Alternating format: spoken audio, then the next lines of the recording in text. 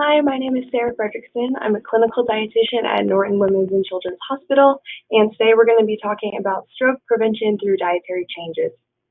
So really overall, we're going to be talking about small lifestyle modifications, dietary modifications that we can make that are a sustainable way to live that we can practice for a long time and aren't going to affect our quality of life too much as far as eating goes, but are going to be really beneficial in the long run.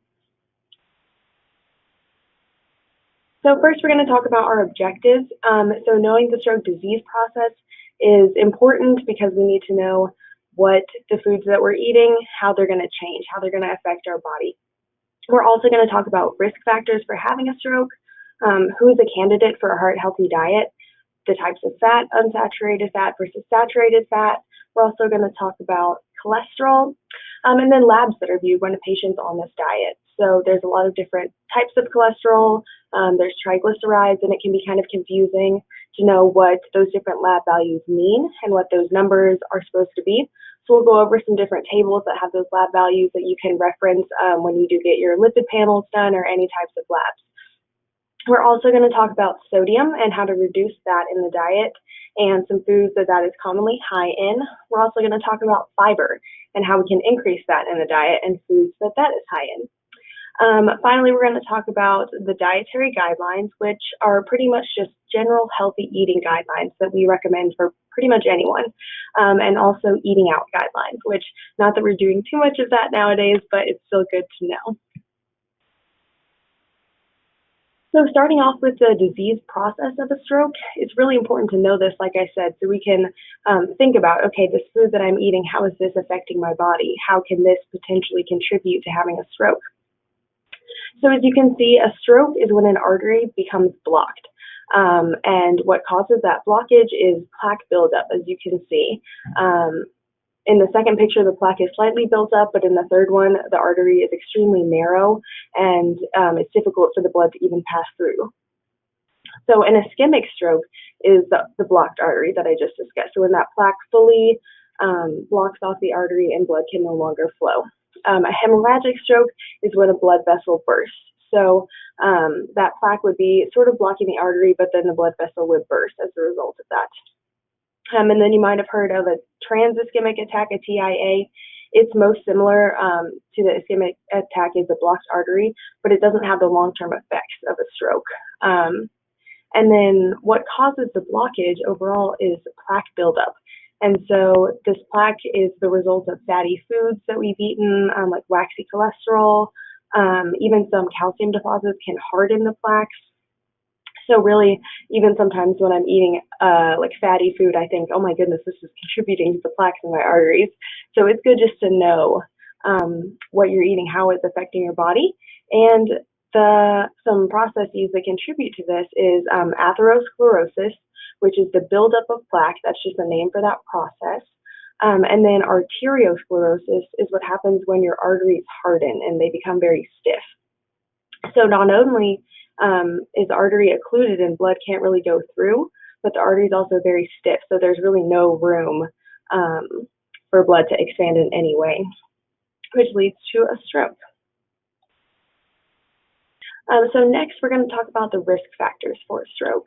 So being overweight or obese, physically inactive, just having a general sedentary lifestyle, which has been really common for a lot of people these days lately. Heavy or binge drinking, that just contributes to a lot of excess calories and can result in food that's just not very nutrient dense. Also having a high blood pressure. Cigarette smoking or secondhand smoke exposure can also be a risk factor for stroke. Having high cholesterol, like we said, that waxy cholesterol can also contribute to plaques. Diabetes or obstructive sleep apnea. And OSA is also kind of tied in with obesity. Usually if you have one, you tend to have the other. Cardiovascular diseases, different heart conditions. So any kind of heart defect, heart failure, like congestive heart failure, an infection or AFib, so an abnormal heart rhythm. Those are, the heart is already impacted by those, so the plaques just make it even more difficult for blood to pass through. And then a personal or family history of stroke, heart attack, or the trans-ischemic attack, the TIA, like we talked about earlier. And then who's a candidate for a heart healthy diet? It's pretty much anyone. It's never going to be a bad thing to eat in a heart healthy way. So patients with a high blood cholesterol, which would be a cholesterol over 200, it's going to be extremely beneficial to eat a heart healthy diet that's low in fat, low in sodium, low in cholesterol. Also, patients with a high blood pressure, the heart is just working so hard to pump blood through these occluded vessels. And so if your blood pressure is over 130 to 80, 130 over 80, then you're going to potentially have a greater risk for stroke, and then you would want to practice this heart healthy diet. And then also patients with an excess body weight. So that would be tracked by a BMI, which is a ratio of your height and weight. And you can just Google a BMI calculator and plug in your height and weight. It's really just a general recommendation of what weight you should be according to your height. And it differs by gender. Let's see, and then a BMI of overweight would be 24.9 to 29.9, and then a BMI of obese is 30 and above, and there's different classes once you hit 30 and above. Okay, so now we're going to start getting into the components of the diet, beginning with the types of fat. So you might have heard of kind of good fat versus bad fat, and saturated fat is what we would more commonly refer to as like the bad type of fat. This contributes to increasing our bad cholesterol, our LDL cholesterol, which we'll talk about a little bit later. And the way you can identify these fats is that they're solid at room temperature. So these are going to be things such as bacon fat that solidifies when it's at room temperature, butter. Those solid fats are generally types of saturated fats. And as you can see, also red meat, cheese, eggs, a lot of meat and animal products is saturated fat. And then unsaturated fats, these are what you generally hear as the good fats. You might have heard someone saying, oh, I'm eating an avocado, that's the good fat, which is true. And so these are broken down even further into polyunsaturated and monounsaturated fats. So polyunsaturated fats, these are things like corn, vegetable oil, sunflower, safflower oil, and safflower oil is the best choice as far as polyunsaturated fats goes. And then monounsaturated fats like peanut oil, canola oil, and olive oil is the best choice of monounsaturated fats. So really any oil that you have in your pantry is going to be more beneficial than any kind of saturated fat like butter. So the more that you can implement liquid fats instead of solid fats is going to be beneficial. Either way, they're still fats, but if you do have to choose, unsaturated is the way to go. Then additionally, other sources of unsaturated fat, not just oils, but we have nuts and seeds, fish such as salmon or tuna. Any of those kinds of fish are going to be beneficial, and making sure when you're buying those, if you're buying them in a can, you're getting ones that are packed in water and not oil. That's really important to decrease fat intake of those.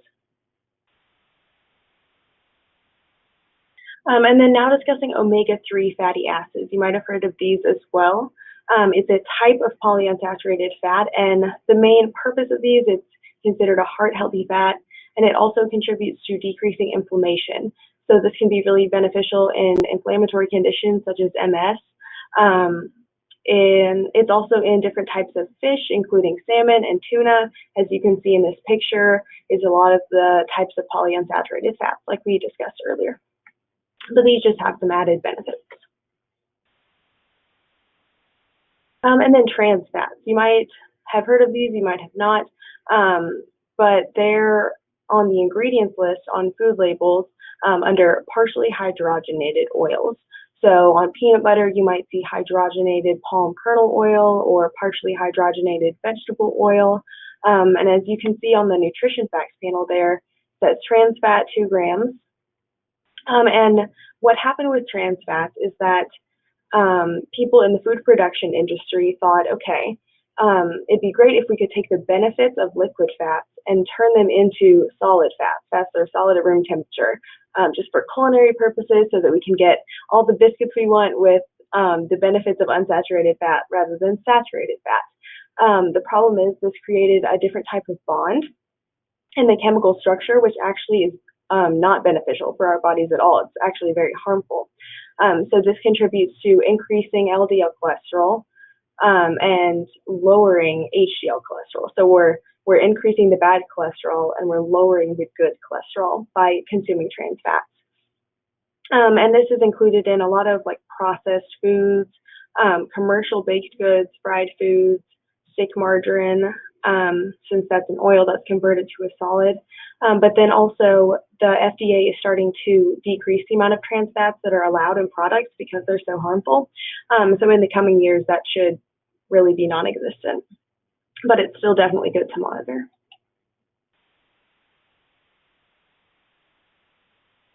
Okay, so ways to reduce fat in the diet. We're going to want to choose lean cuts of meat, and these are going to be things such as boneless, skinless chicken, pork tenderloin, any meat that you can see that's lean, or if you're looking at the ground beef package in the store, you want to choose lean ground beef. You want to bake your fish, not fry it. And as you can see, this chicken sandwich looks pretty good to me. You're going to want to drain and rinse your meat after browning. So when you're cooking ground beef in the pan and you have all the fat that's kind of reduced, you're going to want to just drain that. Or bacon, you're going to want to drain. Not that that's lean meat, just an example. And then also just monitor portion sizes. A portion size of meat is generally about 3 ounces, and that's the size of the palm of your hand or a deck of cards. You can think of it that way, the same thickness, the same length and width as a deck of cards. So if you want to think about it like that, when you're having portions of meat, it's really good to make sure you're not heavily intaking large portions of meat that contains a lot of saturated fat, a lot of cholesterol. And like I said, just making small substitutions. So if you're at Chick-fil-A, maybe half the time you go, you get the grilled chicken sandwich instead of the fried chicken sandwich.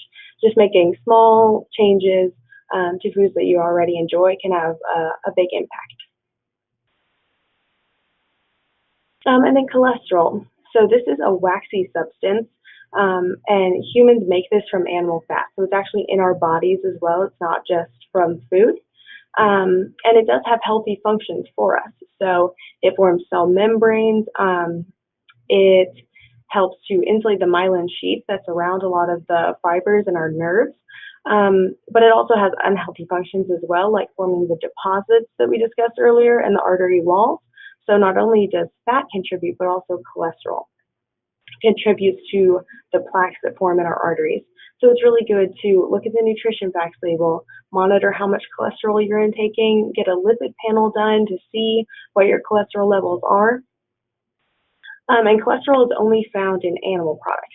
So it's just a good rule of thumb. If you're on a plant-based diet, if you're a vegetarian, you're not going to be consuming any cholesterol because it's only in animal products. That being said, just monitor. Like I said, look at the nutrition facts panel and monitor how much cholesterol you're intaking. For labs, first we're going to discuss HDL, which is more considered the good cholesterol.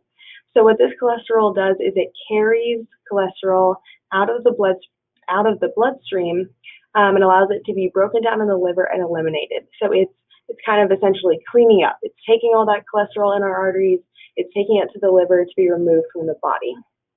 And here's some reference ranges in a table, just so if you go get your lipid panel done and you see your HDL, you don't really know what that means. For women, it's less than 50. For men, it's less than 40. And that would mean that you're at an increased risk. For HDL, we want it to be as high as possible. We don't want it to be low. Continuing with labs, we're looking at LDL. So this is more commonly referred to as the bad cholesterol. And what this does is it kind of creates the mess. If HDL is what comes and picks up the mess, LDL is what creates the mess because it delivers this cholesterol all throughout our bloodstream. So it delivers it to the body cells, but it also puts those deposits in the cell walls that we talked about. So it's kind of a process that you want to have a good balance going, I guess. You want to have your LDL that's giving it to your cells, but if you have too much LDL, it's going to leave deposits in your cell walls. So we have our HDL that's going to come pick up some of that out of our arteries. And you can see the reference ranges here as well. So you can just use this as a reference when you do get your lab values done. Come back to this to see, are you at a high risk? Are you above optimal? And, adjust your diet based on that. With labs, we're next going to talk about triglycerides. And this is a storage form of fat in the body. So this tends to be elevated when you're consuming high-fat foods, concentrated sweets, or alcoholic beverages. And all macronutrients, carbs, proteins, and fats, they all break down into glucose at some point in the body. And so whenever we have an excess of glucose, it's stored as triglycerides. So we really just want to make sure high-fat foods are high in calories, concentrated sweets, alcohol is all really high in calories. So by eliminating high-calorie foods and beverages, it's going to be very beneficial in lowering your triglycerides, and particularly those high-fat foods. Again, here's the reference ranges for that you can look at when you get your cholesterol checked. Sodium, this is especially important if you have congestive heart failure. A good tip is just to avoid the salt shaker and use spices instead. Keep the salt maybe in the kitchen, just use a little bit when you're cooking, but don't put a salt shaker on the table. I think a lot of times we just put salt on our food out of habit, when really we don't even taste it first to see when we sit down at the dinner table. And a lot of foods have hidden sodium that you wouldn't normally think about as being salty, such as canned foods. There's a lot of salt added in the canning process. So if you look for canned foods, it usually has like a green label and it'll say no salt added. That's going to be the best choice with canned foods. And then frozen foods. They want their foods to taste just as good when they're thawed as they do when they were picked. And so they add a lot of sodium to things like frozen vegetables so that they'll still taste good, because freezing really dulls the flavor of products. So things like not only frozen vegetables, but frozen dinners, like TV dinners, microwavable meals, those are generally extremely high in sodium. Also cheese, also high in sodium, tomato products, and snack foods especially. So chips, crackers, anything like that. And you can see from this nutrition facts panel, this has 28% sodium. It's really good to look at the percent sodium. A good rule of thumb is if it's below 10%, that's a good choice. You can feel free to have that. If it's between 10 to 20% sodium, it just depends. Think about, okay, how much sodium have I had the rest of the day? Did I have a really high sodium lunch? So maybe I shouldn't have this for dinner. Or have I eaten a lot of fruits and vegetables today? And maybe this is my products that I want to kind of splurge on. So it's just about balancing sodium throughout your day. And is there maybe a frozen meal that is the same product, but it has significantly less sodium? So it's just important to monitor, and that below 10% is just a good rule. With a lot of frozen meals, it's moderately impossible to find one that's below 10%, but between that 10 to 20 range is a good range to be in as well. And then above 20 is kind of probably not. It's not ideal to use 20% of your daily value of sodium in a single product, let alone a single meal, if you think about how to balance that throughout the day. So just monitor it. Like I said, consider what else you're eating throughout the day. That's going to be really important as well.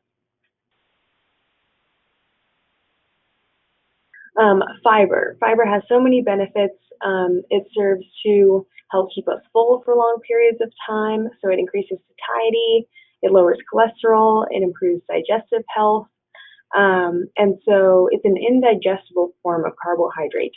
So it's in things like fruits and vegetables, grain products, beans and lentils, and it is only found in plants. So fiber is only found in plant-based foods such as breads, fruits, vegetables, lentils, and it has a cholesterol lowering effect.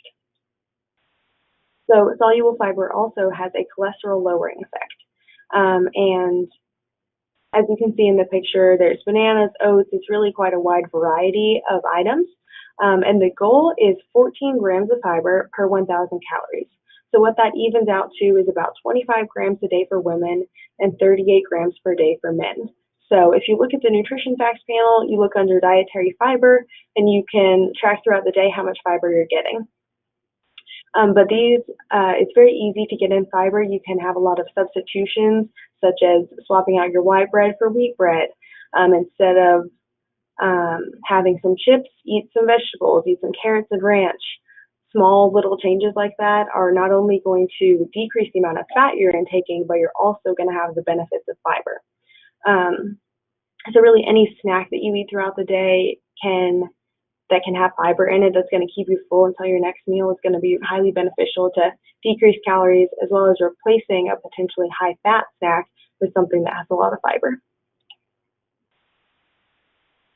So how and what to eat. This is just the general healthy guidelines. So My Plate, which replaced the food pyramid, if anyone remembers that, that's kind of the starting nutrition that I learned was the food pyramid. But that has been replaced with a more user-friendly style called My Plate. And so as you can see, it has fruits and protein that are about the same, and vegetables and grains that are the two biggest categories. And then you have your dairy on the side. So what this is trying to demonstrate is that in each meal, we should have a balance of the food groups. Instead of having, I feel like traditionally protein is the main component of our meals, and we have a little bit of vegetables and a little bit of carbs. And sometimes we might have milk with our meal, but really maintaining a balance and making sure high fiber foods have the greatest, take up the greatest space on our plate, that's going to be the most beneficial. And the My Plate guidelines are available on the internet, and it gives a lot of examples of the different food groups. So, for example, plant-based proteins, beans, other things that can fit in the protein category that aren't just strictly meat things that we normally think of. Also, alternative dairy products, anything like that, yogurt, any kind of milk product.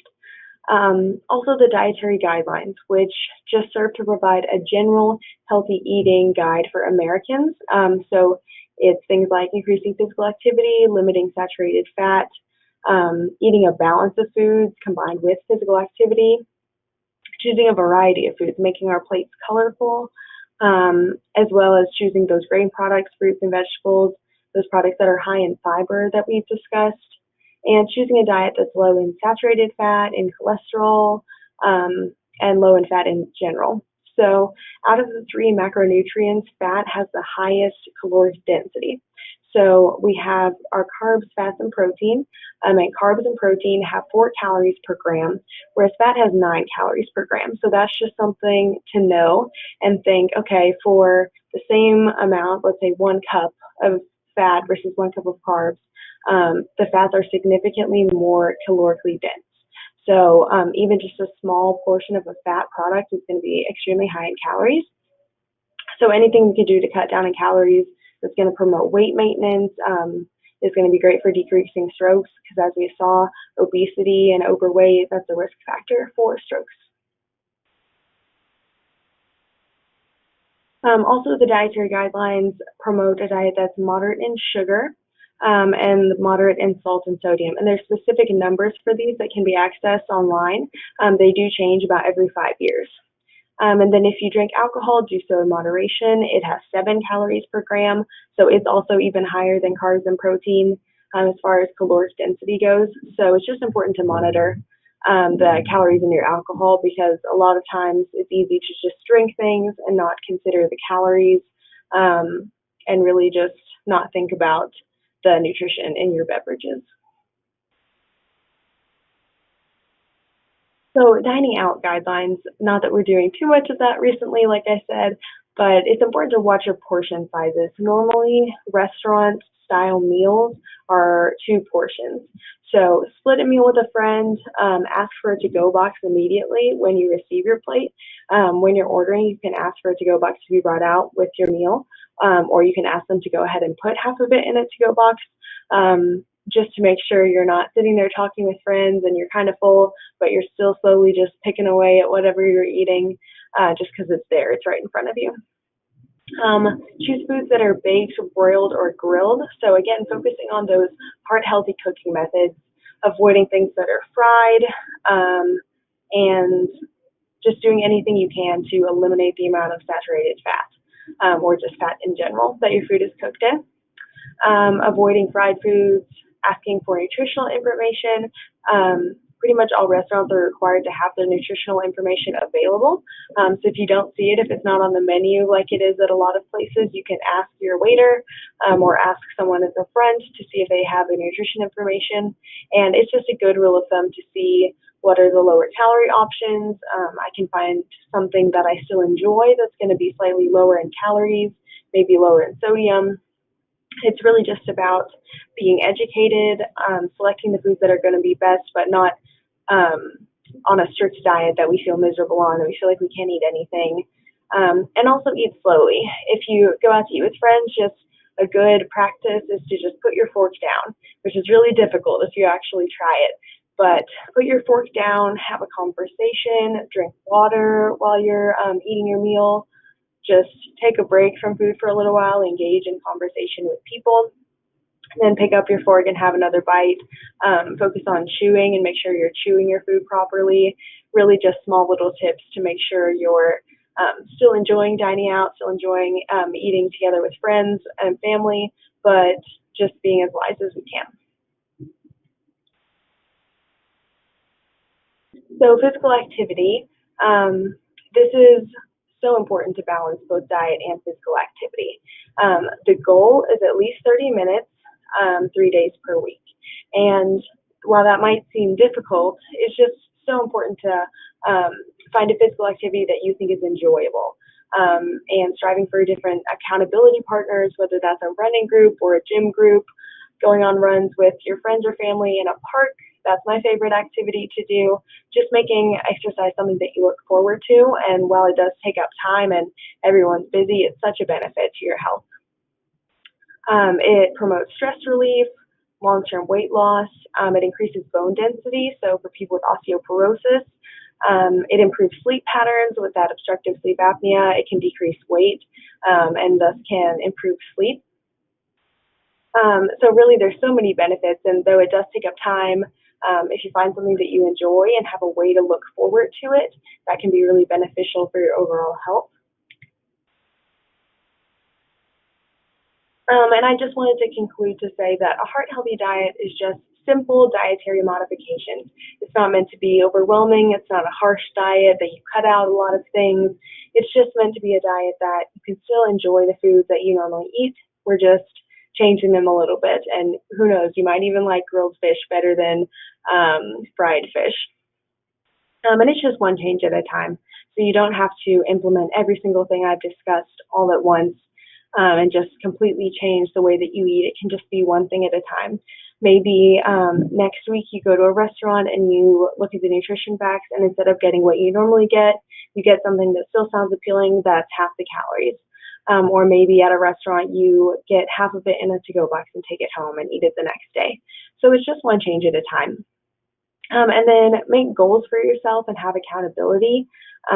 Maybe tell your spouse or your friend, I'd like to exercise 3 times per week next week, or maybe even once per week, and have them hold you accountable. Maybe they'll text you or email you or call and say, did you work out 3 times last week? It's so good to have accountability and to make goals for yourself regarding not only diet, but also exercise. So I hope you've enjoyed this presentation. I hope you've come away with some practical tips on how to apply the heart healthy diet. I hope that you understand the process of the stroke better so that you can understand how to prevent it. Thank you so much.